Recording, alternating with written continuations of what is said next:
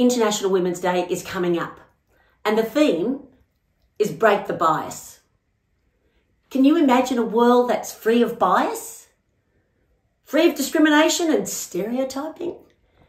This is what we're aiming for.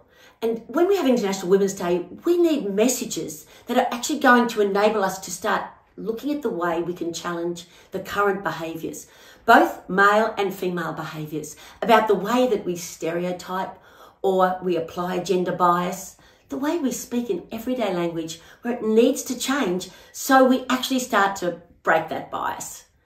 So I want you to be thinking about, the change starts with you. Where could you start? What is it we could do in our businesses, in our communities?